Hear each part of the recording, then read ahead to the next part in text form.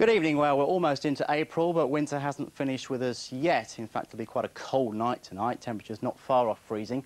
Touch of frost possible across southern counties of Scotland into Northern Ireland, northwestern parts of England and Wales too. Generally in the range 1 to 4. Still a cold wind in the south though, and that will only reluctantly clear away in the morning. Chilly feel here, 7 or 8 degrees at best.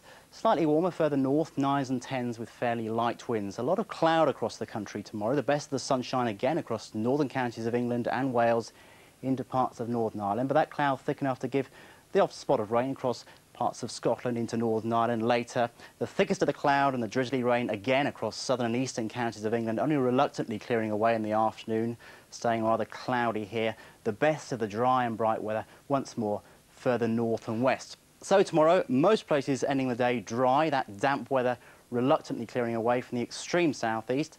But by Saturday, things are changing around. Dry in the southeast, damp in the north, and cold winds blasting down from the north. That's it. Here's a summary. Power Gen. Power, whatever the weather.